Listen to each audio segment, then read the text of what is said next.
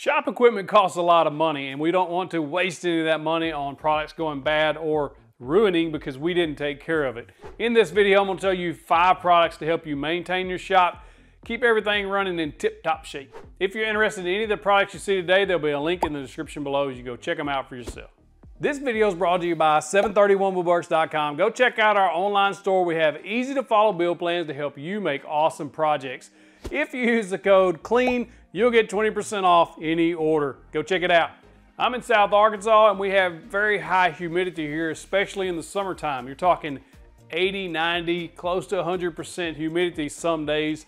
And humidity is moisture, and moisture doesn't like, or metal doesn't like moisture because it'll rust.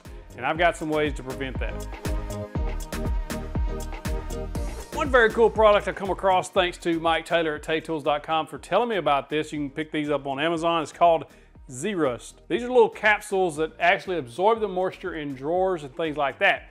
So in my shop, I have a ton of drawers and I have a lot of metal items in there. As you can see, these channel locks are really rusty. Drill bits will rust, pliers will rust, wrenches will rust. That's why these are really great to throw in these drawers. These were sitting out in the elements out here in the garage for years until I got a climate controlled area. But if you don't have a climate controlled area, these things are almost a must-have in your garage. What's really cool about these, there's actually a little 3M strip or some type of sticky strip. You can stick them to anything if you wanted to stick them under things also. They come in packs of 4, so if you need more than that, you can pick those up. They're very inexpensive. Also, saw blades will rust. I've got a drawer full of these saw blades, and especially after you clean them and you scrub them with a wire brush, you've scraped the metal, so it's always a good idea to put this in there. And of course, hammers are really the world's worst, especially these old style hammers here. Very inexpensive, but they'll rust. If you just want to prevent rusting, you'll throw one of these capsules in here. They have some type of vapor they put off to help prevent that from rusting, and they're just a good way to go. Sticking with the rust theme, if your tools are outside or in a garage or anywhere that there's high humidity, you know that your cast iron tools are rusting. Your table saw top will rust, your jointer bed will rust, and any other metal tool that you have. One of the easiest and non-toxic ways I found to get rust off of products is actually these little Sandflex hand blocks. These things are absolutely awesome. They're basically blocks of sandpaper. I don't know how they make them, whether they're glued together or what, but it's like a giant eraser of sandpaper. It's not like paper glued to a block. The whole thing is sand. So you'll actually take the coarse, start out with the coarse, and rub it onto the rust, and then you would go to the medium and then the fine to polish it.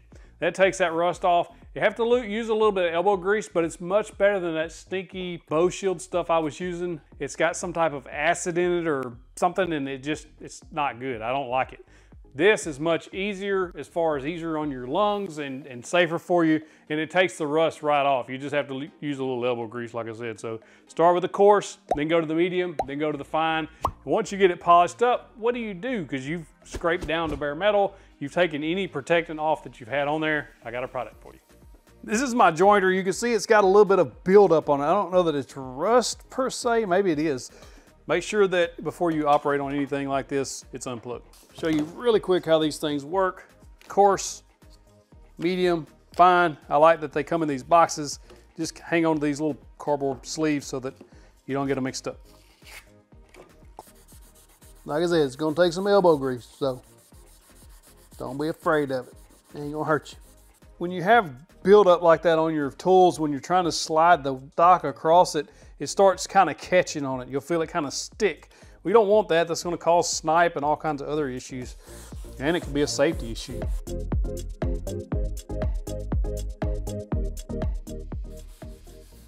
Got our coarse done. We're going to go back with medium.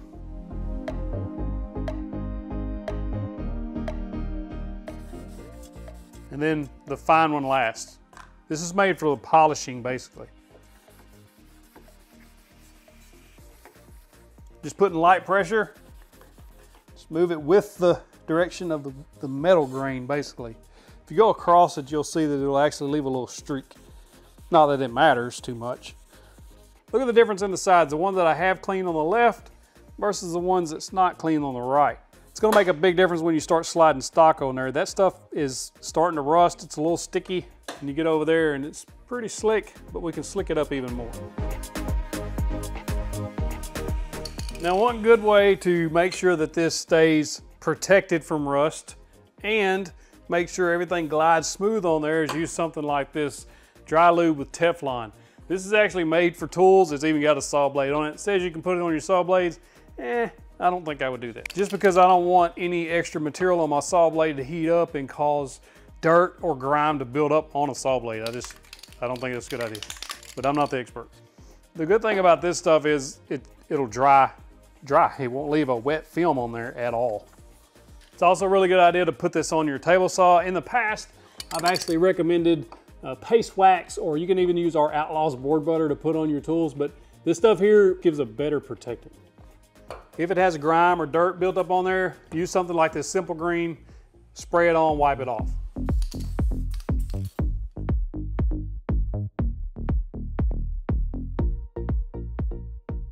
I actually put a little bit on the fence as well, just to help everything continue to glide real nice and smooth. It's not gonna hurt anything for sure. The beautiful thing about that stuff is it makes your saw or your jointer as slick as owl snot. It'll just slide on the thing. It's like super slick. I like it because it doesn't leave a sticky film. It doesn't leave any film. It's not wet, so sawdust and stuff like that's not gonna stick to it. It's not gonna catch your material. Everything is just really slick. If your stock can glide on your tools much, much smoother, it's just gonna give you a better cut, a better experience with your tools, and it's so inexpensive. Why would you not do it? This stuff works great on your table saw, your jointer, your planer, your drill press, or anything else that has a metal top that you need to slide your stock across. It just works good. Another product you may or may not be aware of is belt dressing. So if you have a belt-driven drill press or a belt-driven table saw, you may want to look into this stuff called belt dressing. So belt dressing is going to keep your belts conditioned, and it's going to actually aid in power transfer. It's going to help them grip a little bit better on these pulleys.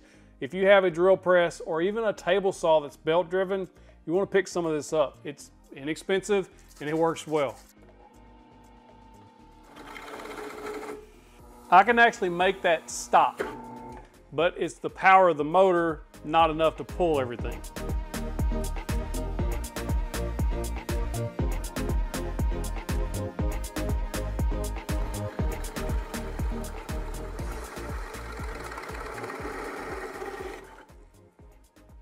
It actually worked. I really showered down on it a while ago. When I showered down on it, showered down means pull hard.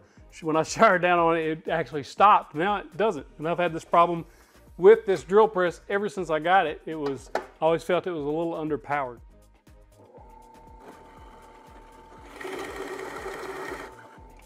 Yeah, that's all right.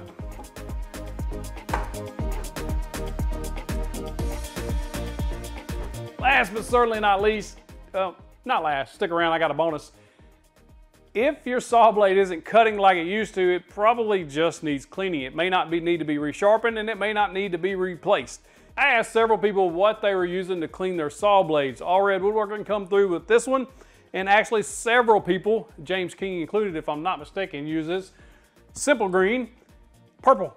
This stuff works good, and it's very inexpensive. You can actually get this spray bottle and a giant jug of this that will make 40 gallons, or 14, I'm sorry. It'll make 14 gallons of this stuff. It'll take you a very long time to use all this up.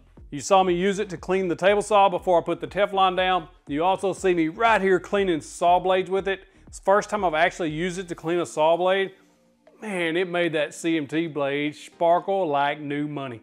It was really, really easy to do. I actually picked up a package of these stainless steel brushes on Amazon not too long ago, and I use these to clean saw blades and other things, and they're just really handy for that. I also clean my barbell with them, but this is a really good tool to have. It actually helps get that pitch and rust or anything else off of your saw blade, so I would strongly suggest picking up some of these to go along with your new saw blade cleaner. I've used other saw blade cleaners before. This is by far the best I've used to date. Keep with the shop maintenance theme. Don't be like me, and don't forget to check your shop vacs and make sure they're not full, or dust collectors, filters, anything like that in your shop that needs to be cleaned regularly. This dust extractor I let to get over full. I've also done it before on my shop vac and let it get way too full.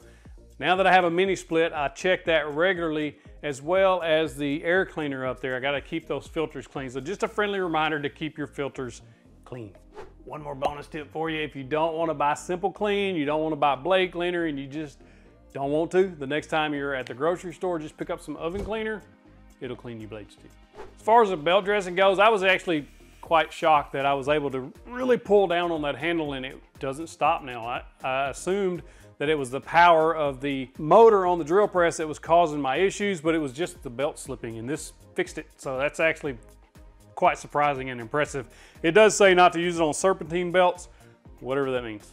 If you like this video, click that box right there. It's going to take you to the next set of videos. Clicking that box gets you the big old virtual fist bump. Also, another one of my favorite videos right there.